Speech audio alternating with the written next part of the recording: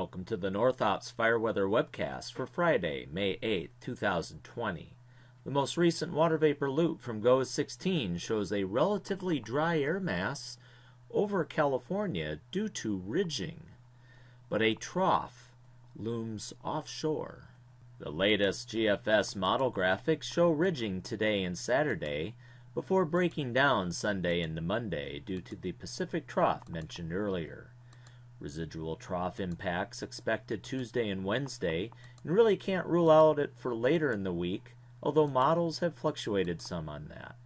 Temperatures will be above to well above normal through the weekend, in fact near record, if not record highs for today.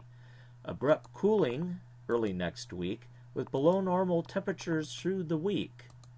Based on model consensus the past few days, wetting precipitation is expected across most of the mountain areas within the region, starting Monday and lasting through Wednesday.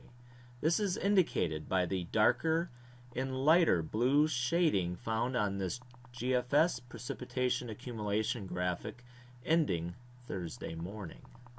Light and variable winds expected today, except a few west-southwest breezes over the coastal range and Bay Area. This forecast image is valid at 1700 today. West-southwest and southerly wind speeds will noticeably increase during the weekend ahead of the trough. Localized gusts will range between 25 to 35 miles per hour and favor the Shasta Valley, along and east of the crest, and the Bay Area Delta region. This forecast image is valid at 1700 Sunday. South-southwest winds should peak on Monday, favoring along and east of the crest, perhaps as high as 40 to 50 miles per hour.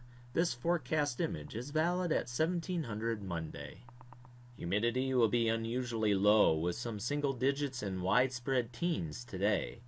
Humidity will trend higher from west to east during the weekend, but still remain low in areas, especially central and the east. This forecast image is valid at 1700 today. The 7-day significant fire potential product reveals low risk in the near term and very little risk next week.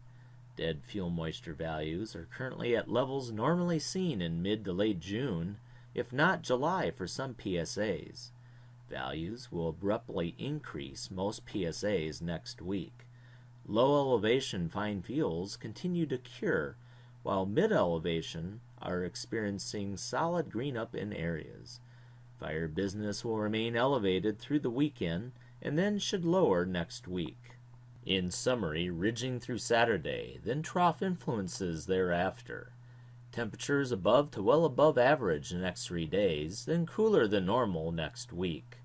Wetting precipitation likely in the mountains, and some portions of the lower elevations earlier half of next week, less likely the far east. Increasing wind flow and humidity after today. The next web briefing will occur on Tuesday, May 12th.